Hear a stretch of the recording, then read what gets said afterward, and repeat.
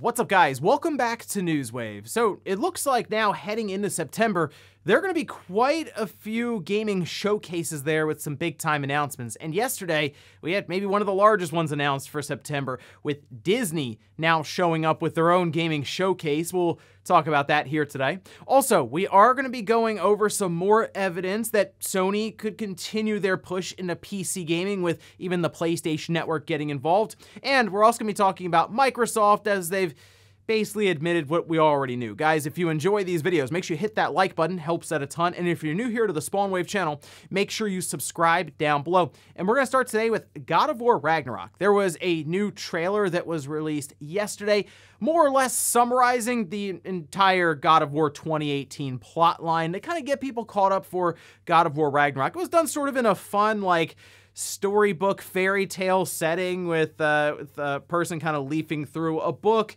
going over all of the plot points, but not getting too specific to where you would still miss out on different things in the game if you didn't actually play through it. Just really a rough overview with some of the cliff notes here.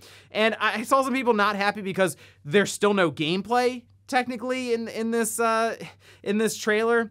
I'm just kind of wondering if, I mean, we're to the point now where they're obviously closely guarding some of the stuff in God of War Ragnarok, and still a lot of questions for it. Maybe they can't really show much, otherwise they could spoil parts of it. I don't know, but I mean, at this point, I'm already sold on God of War Ragnarok because God of War 2018 was so good, and I want to see what happens next. At this point, I'm just trying to get to November to start playing it. Also, we had one of those really, really early announcements around a game that's in development. We can see this posted over on Private Division, where they say, Private Division, a publishing label of Take-Two Interactive Software, today announced they have signed a new publishing agreement with Weta Workshop, best known for their work on Middle-earth for Lord of the Rings film trilogy.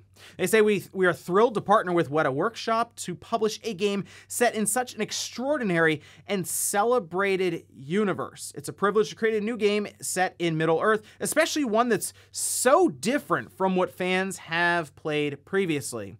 They say this title is in early development and does not yet have an announced release date. It is expected to launch during Take-Two's fiscal year 2024, so we're about 2-ish years out, but I mean, they'll have like targeted release windows, and I mean, let's face it, we all expect things to get delayed out a bit further. This could just be optimistic on their part, fiscal year 2024. But no other details really to go off of there, other than it's going to be a very different experience. But hey, it's always fun to see that there is another game in development with the Lord of the Rings franchise. I saw some people wonder if they're going to use the Nemesis system. That's actually part of WB that wouldn't necessarily be used here, and they say it's very different, so we'll see what they have in mind. Oh, and we had some news come out from Nintendo's development headquarters. We can see this post up on Nintendo Everything, where they say NHK is reporting that a fire broke out earlier today at Nintendo's development headquarters in Kyoto. Thankfully, the situation is under control, and there were no serious injuries. Now, they do say some of the desks and chairs in the room on the third floor were burned, but there were no, like, injuries. All employees are safe. They were trying to figure out what happened here exactly, with police and fire departments starting an investigation. It's thought that it may have started via a device that was being charged. See, the Switch Pro is very, very strong, obviously, from what we're seeing. Nintendo's having a hard time containing it. I mean, look, this could have been an entire Nintendo Pro segment, so hey, I let you off the hook for that one. You're welcome. But good to hear that everyone's safe and no major issues here, other than just, I guess, some chairs and stuff being burned. And guys, with some of the quick news out of the way, let's get into the bigger stuff. Let's start right away with Disney's big gaming showcase that's being lined up for next month. We can see this posted up. This is the press release that Business Wire posted up on their site, where they say, live from D23 Expo, Disney is streaming the Disney and Marvel Games Showcase to fans worldwide on Friday, September 9th at 1 p.m. Pacific time. Now, they'll have it streaming on the usual platforms, YouTube, Twitter, Facebook, Twitch, so you can kind of tune in and check it out on whichever one you want to there. They say the digital showcase will feature incredible new content from Disney and Pixar games, Marvel games, Lucasfilm games, and 20th Century games. In addition to all new announcements, fans can expect new reveals from titles including Disney Dreamlight Valley, Marvel's Midnight Suns, LEGO Star Wars The Skywalker Saga, and a sneak peek at the upcoming Marvel Ensemble game from Skydance New Media. Okay, first let's start with the games that they just listed there. Disney Dreamlight Valley, sure, they can, I guess, show whatever they want there, but Marvel's Midnight Suns, I'm kind of expecting a new character reveal, and then maybe just some gameplay for it. That got pushed into next year. LEGO Star Wars, The Skywalker Saga, I mean, they can go anywhere with this one. They could pull in maybe some of the other movies that aren't included here yet, like kind of the one-offs or the spin-offs or something they could bring in as additional episodes. But the one that I'm extremely curious about is Skydance New Media. Now, the reason I'm curious about this is, one, they did announce that they were collaborating with Disney for both a Star Wars game and a Marvel game, but this is the studio with Amy Hennig as the president. So I'm trying to figure out exactly what they're doing here with Marvel, because obviously you think of Amy Hennig, you think of like Uncharted, Visceral Games, how they were going to create a Star Wars title that got canceled and all these different things. So we kind of expect this to be a narrative-driven, maybe single-player experience. I mean, we'll see. It depends what they want to do with the Marvel property. They really haven't given us any indication as to what this is going to be other than a completely original story and take on the Marvel Universe. So I'm curious if this is going to be them focusing in on a single character or intellectual property and they just build out an entire game from that. I mean, could this be something like Daredevil? Because we know that there is a new Daredevil series coming up in the next phase with Marvel, and maybe they want to have a game next to it. This initial partnership was announced right at the end of 2021, so it has been almost a year since that was done. So, I mean, I guess they're about ready to show us what they're working on, but really after that, it's anyone's guess. We know that Disney basically said, hey, we're opening up here. If you have an idea for a game or a franchise that we own, whether it's Star Wars, Marvel, or anything else, just go ahead and pitch it to us and we'll go from there. And we've seen them be much more active, especially with Star Wars, where Ubisoft is getting a shot at it and everything. So I'm, again, curious what they have in mind here with Skydance and a Marvel intellectual property. But it seems like they're confident enough to have an entire gaming showcase at D23. So I'm expecting some pretty big reveals, and September is really shaping up to be almost like the E3 that we didn't get in June, because we're hearing obviously about Ubisoft Forward. We know Capcom's gonna have a couple of live streams around Tokyo Game Show and then Tokyo Game Show itself. There have been rumors around there being a Nintendo Direct that month, maybe a Sony showcase. So there's a lot of things that could be happening here in the next several weeks, but certainly exciting stuff. And I guess in September, we'll start to hear much more about all these different games. Next up, let's talk about Microsoft and Xbox essentially admitting to what we all already know, and that's that the PS4 like vastly outsold it. The thing that made it a bit difficult to follow is Microsoft just stopped reporting Xbox One sales figures. I mean, presumably because they were falling so far behind, but obviously now they're not as interested in the console numbers because they're more interested in the Game Pass subscription numbers, which they've kind of stopped reporting that one as well.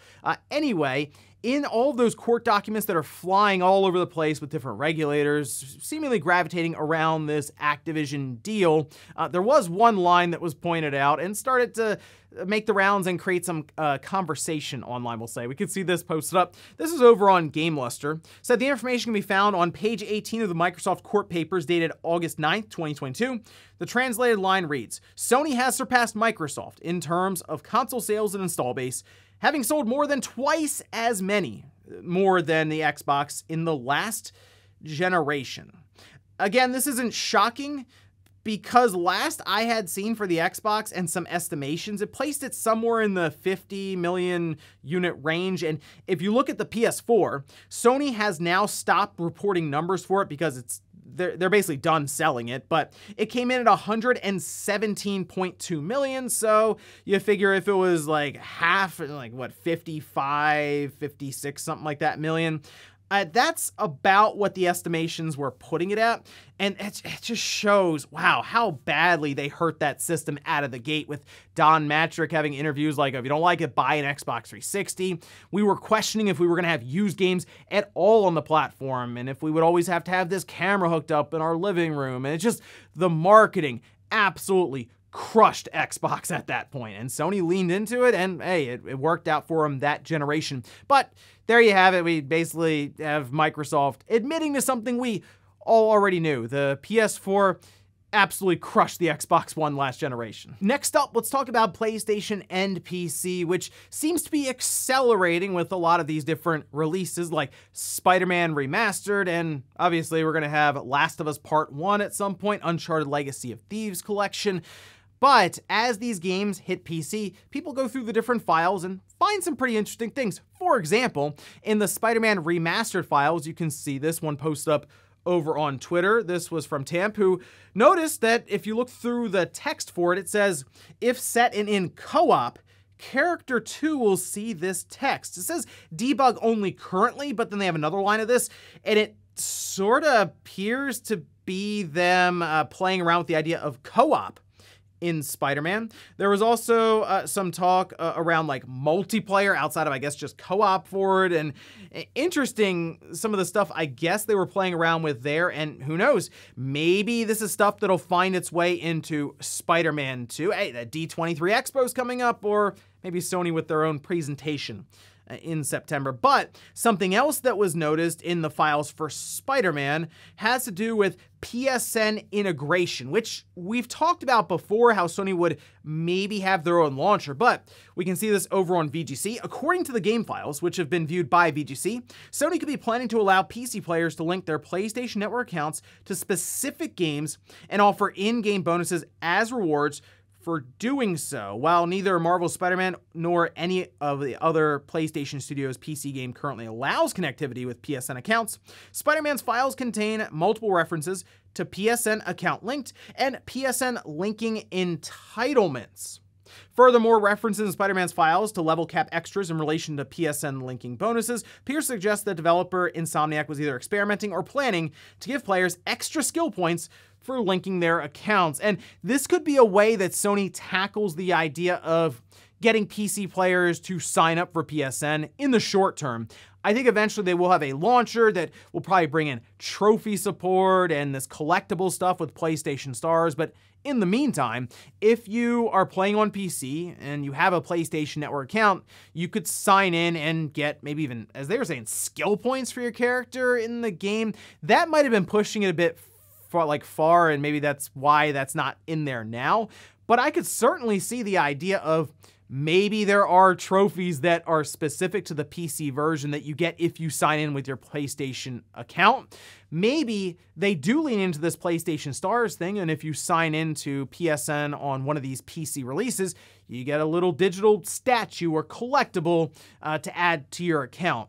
I do believe the end goal will be a launcher, but I wouldn't be shocked if, like, by the beginning of next year, they start talking about going back to some of these games, signing in with PSN, and you get all kinds of interesting things in the game, and then also outside of it as part of their overall PlayStation ecosystem. Because remember, at the end of the day, that's what all these companies are looking for, is engagement and users inside of their overall ecosystem that they have built out. That goes for Nintendo, Sony, and Microsoft, because they all talk about it with their investors during their fiscal reports. This will be a way for Sony to get all of the, or most of the PC users, I would say, maybe a bit more interested in PlayStation Network. And in our last bit of news, let's talk about a new arcade cabinet that was announced by Arcade1Up. It looked pretty cool initially, but, well, there's a bit of a catch here. We can see this over on their website. That's right, NFL Blitz Legends. It's currently posted up for $600. You pre-order and it ships in early October. They have a few different games here: NFL Blitz 99, and NFL Blitz 2000 Gold Edition. And initially I'm looking through this, it looks pretty good, right? The first 1,000 orders even will receive a limited edition NFL Blitz Legends cap. You go down to some of the features: a 49-way joystick, Wi-Fi, network live play, 4-player controls, there's a 17-inch LCD monitor, a light-up marquee, it's officially licensed, and even online leaderboards. And I'm going through this, I'm like, all right, cool, this would be great for NFL Blitz fans. And then you get down to one section that it's a bit frustrating. I mean, I can kind of understand what happened here, but anyway, remastered for 2022. To support the NFL's current player health and safety initiatives, a specific set of tackles and after the whistle hits were removed or edited in the remastered versions of NFL Blitz, Blitz 99, and Blitz 2000 Gold Edition, while maintaining the level of excitement in the original games. They go on to say our remastered version has over 84% of the different hits from the original Blitz, so do not worry, all of the fun chaos is still there. It basically is them trying to salvage the situation here and reassure you that it'll still be fun. The thing with Blitz to me, though, is it was always so over the top and so unrealistic that it's not believable at all, right? So basically when a play would end, you could still run around and just tackle people and like jump 20 feet across the field and spear someone, and it was just a little extra thing to add in to Blitz, and it was fun. And there are moves you can do, I'm sure, where you're like suplexing them and all. It's been a while since I've played these different Blitz games, but the fact they had to remove some and take away the after the whistle hits, clearly that's something they had to give up to get the licensing from the NFL, who's trying to be much more aware of player safety, but it just seems weird in like a video game that you technically have access to otherwise. Sure, you have to do a bit more, you gotta jump through more hoops than just buy this arcade machine, but I don't know, is it just me? Did anyone else look at Blitz and was like, this is it right here. This is the most realistic NFL experience I've ever had. And it's just always off the wall and goofy. But nonetheless, if you were someone who really wanted an arcade machine with all these different Blitz games on it, there you have it, $600 and about 84% of the hits apparently. And before we go to the comment of the day, we're gonna take a look at the poll that I posted up yesterday.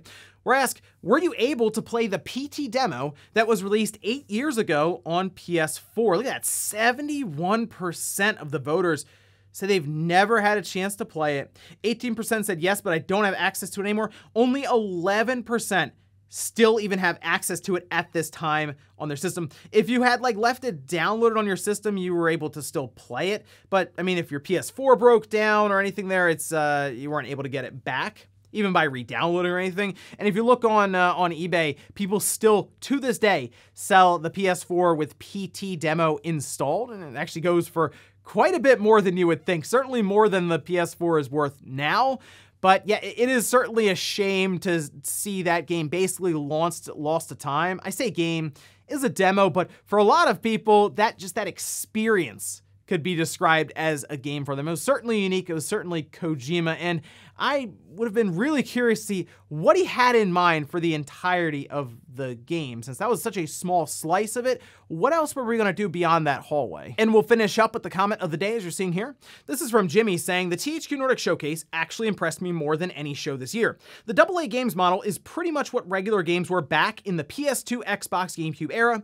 I miss those days. Yeah, games are getting more and more expensive, and they're taking longer and longer to create. We're looking at like 6, 7, even 8-year development cycles and hundreds of millions of dollars. So yeah, there's a lot of gaps between those releases.